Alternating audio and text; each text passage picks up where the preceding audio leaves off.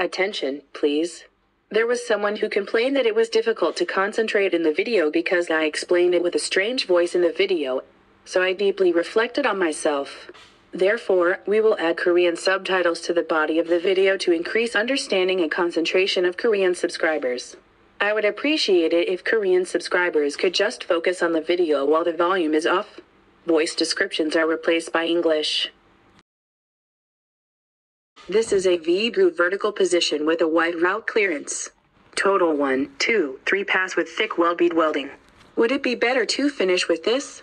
Or is it better to make it thin while increasing the number of times? There are pros and cons. That's your choice. And tap introduces you to omitting.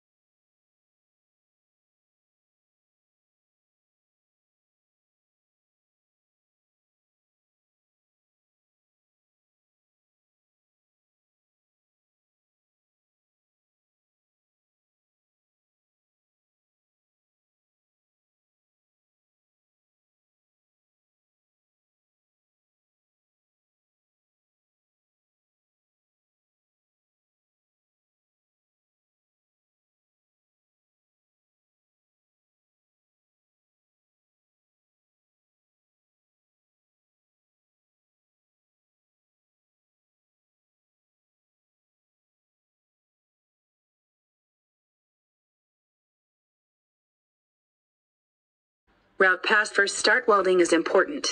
Do not poke the end of the welding wire with backing ceramic.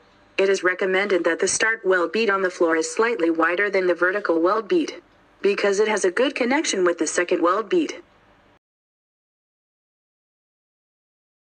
Look at the arrow, checking how high the weld metal is being filled.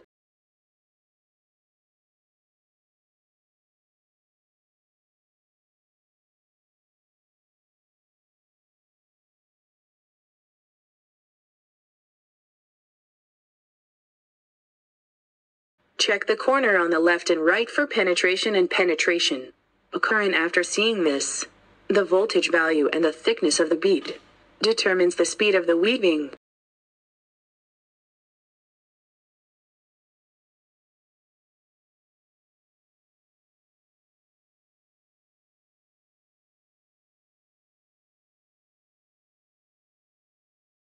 Is the penetration going well?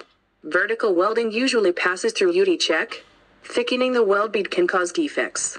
Control the thickness of the weld and the speed of the weld according to the current voltage setting. Is the boundary between slag and weld metal clearly distinguishable? Look at the weld metal. Are you doing a straight line weaving? Is there a weld metal or slab that tilts down?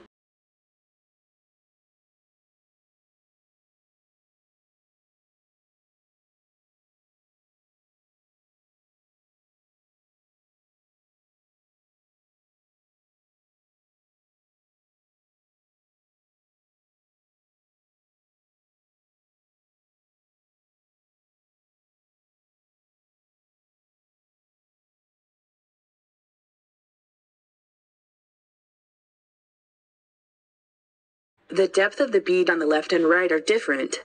Did you check the rise of the weld metal?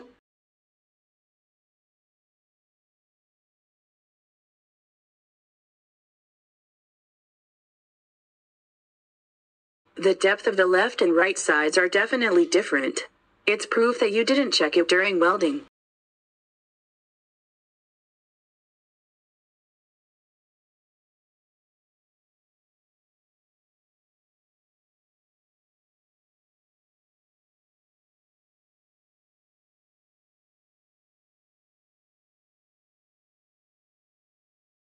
A thick weld bead. The slab that occurs at this time is also thick.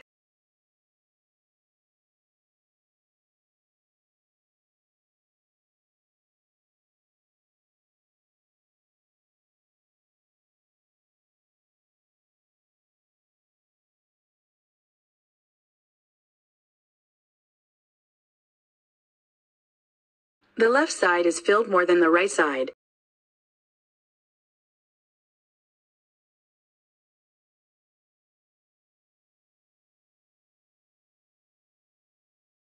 Since the weld metal is almost full, welding should be done by lowering the current voltage value. But I didn't lower it here, so it became a thick weld bead. The weld bead is being applied thickly. No matter how fast I try to control it, lack of ability.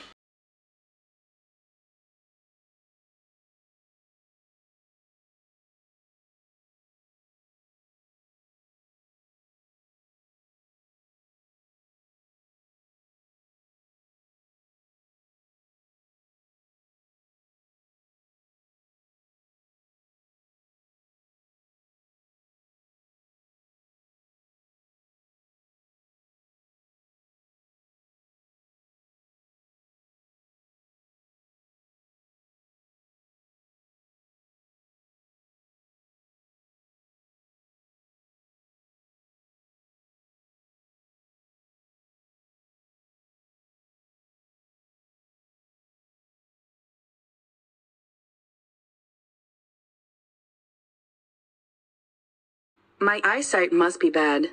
If you have poor eyesight, get your glasses right.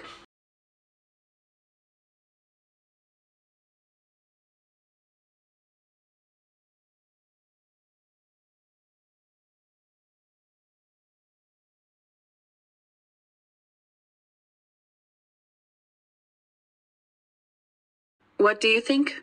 It's thick at a glance, right? The unnecessary thickness of the bead is deformation and waste of resources. When the welding bead just below is almost full, we need to lower the electricity and go up.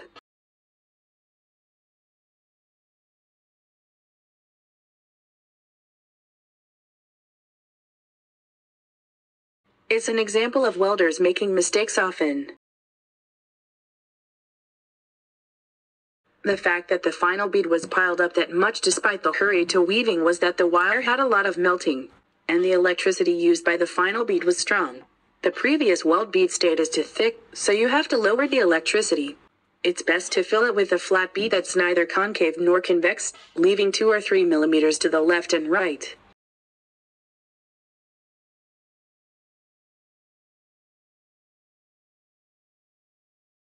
What do you think? From the side, the surface bead is too thick, right?